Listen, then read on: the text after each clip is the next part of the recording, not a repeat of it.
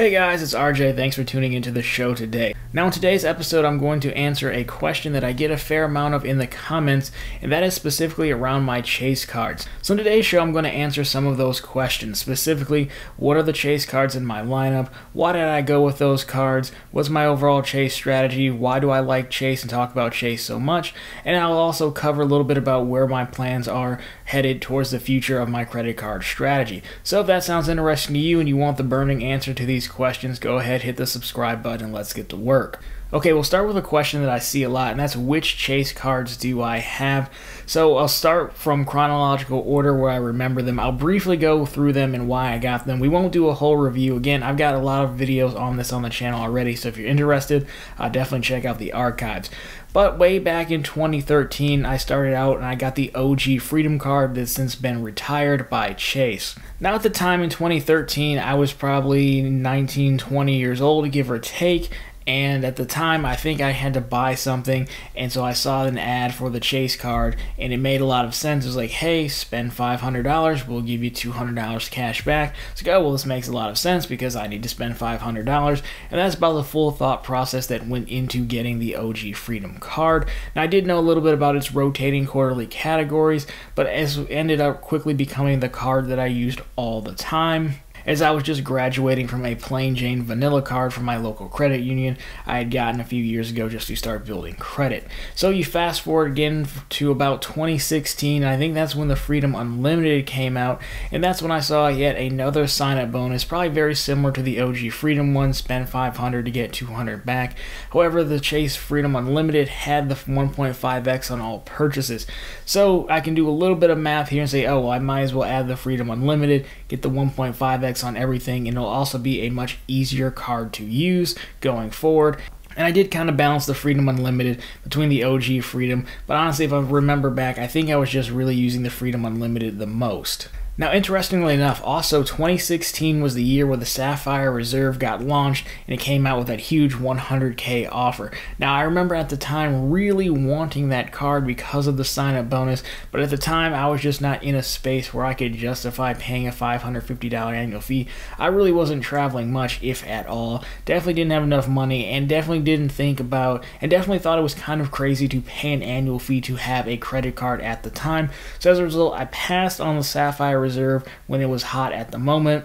But that does take us to our next card. Fast forward to 2018, and that's when I ended up picking up the Sapphire Reserve. So 2 years later, I remember getting invited by a buddy and a coworker out to Vegas for a few days, and I thought, hey, this would be the perfect time to actually go back and pick up that Sapphire Reserve. As I am going on a trip, I can go ahead and get my priority pass, my global entry, get the sign-up bonus, use a $300 travel credit all in one go. And that's probably the time where I started to put the pieces of the Chase trifecta together.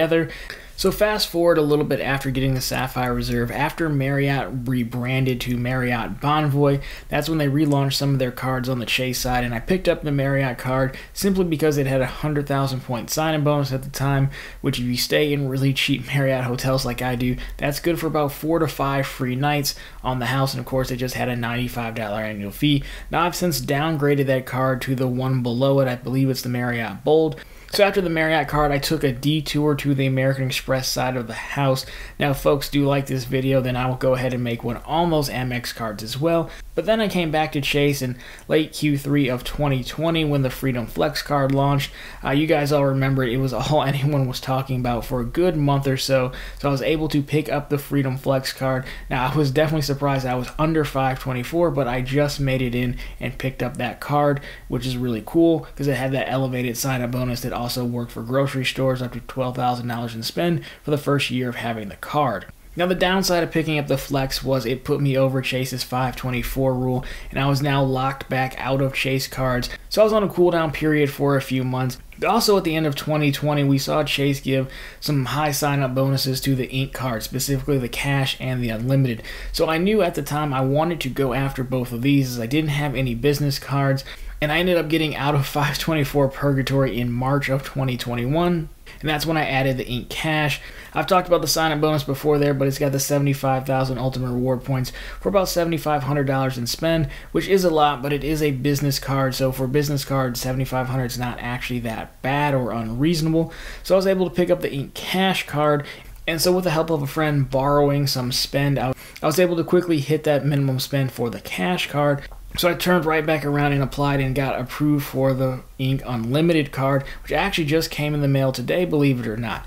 Now, the reason I went after these two cards, these Chase Business cards, is because the cool thing about Chase Business cards is they don't count against your cap of 524. So as it sits right now, I'm still at 424, even though I've been able to add 2 new Chase cards. So anyways, that brings you up to current date where my Chase roster sits. I'll be working through that Ink Unlimited sign-up bonus over the next few months and take advantage of that. Now let's answer another question I get about my Chase cards, and that is, why do I like Chase cards so much? And I think the key thing here for me is the trifecta setup. You can assemble a lot of Chase cards. They come together like Voltron basically, and you can do it all for a relatively low annual fee. Now you can have your anchor card be the Sapphire Preferred at $95 or the Reserve at $550, and either way, if you put enough spend and use your cards in the right multiplier categories, you'll end up making more than enough to offset that annual fee. And I've actually gone through the math in my Keep or Cancel the Sapphire Reserve decision that I'll link down below if you guys want to see how the math works out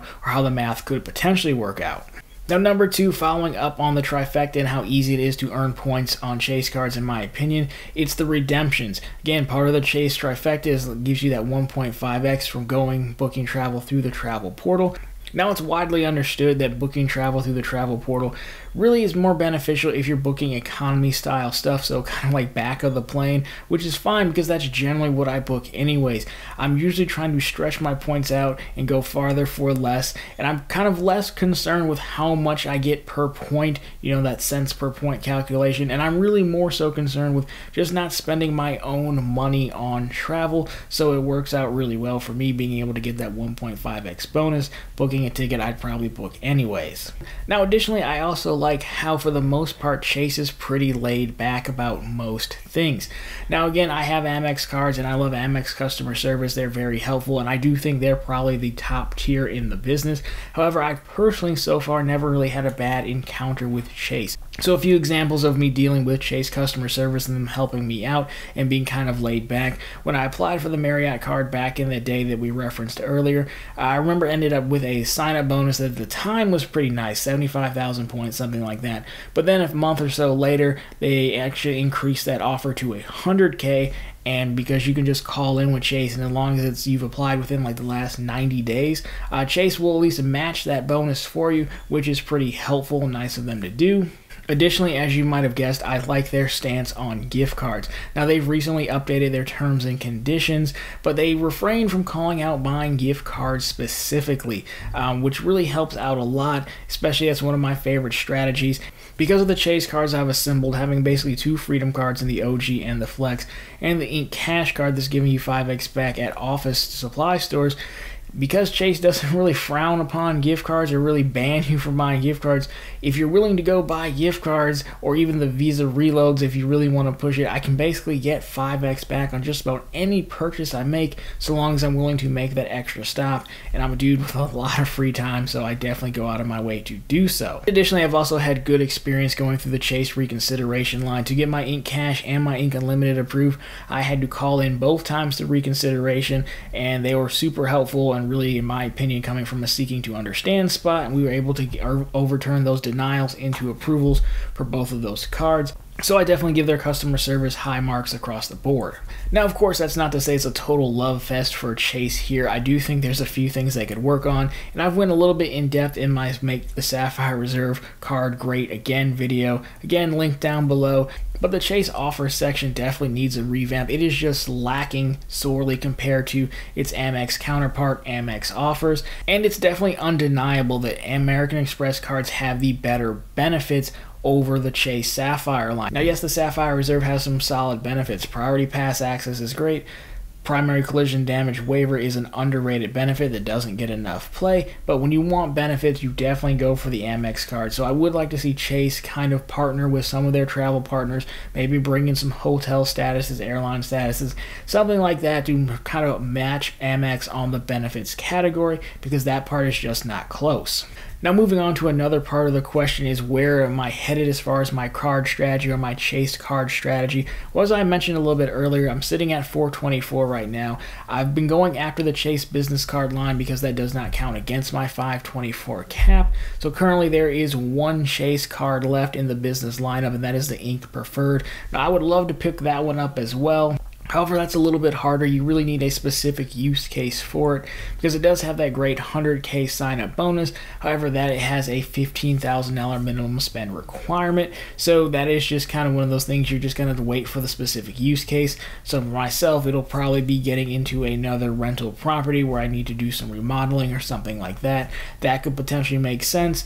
But aside from the Ink Preferred, there's not really a chase card that I have my eye on right now at the moment. So I'll probably just wait it out, hit the unlimited bonus, and then go after the Ink Preferred if a use case presents itself. Now, of course, you never know what other card issuers are going to come up with, but I am definitely trying to maximize my last 524 slot before I'm locked out of Chase for quite some time.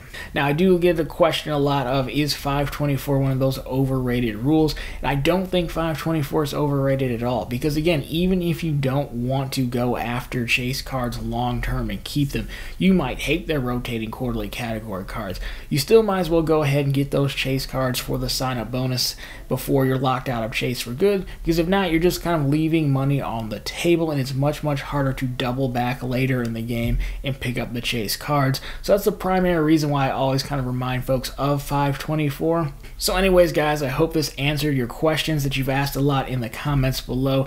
Of course, if you like this one, drop me a thumbs up down below. If you found it particularly interesting, then consider subscribing to the channel. Posting content just like this about 3 to 4 times per week. My question for you guys is, let me know your thoughts on Chase cards, specifically how you use them. Is 524 overrated in your opinion, or what is your favorite Chase card and why? Love to hear what you guys are thinking on this. But anyways, guys, that's going to do it for this one. As always, thank you so much for watching, and I'll catch you in the next one.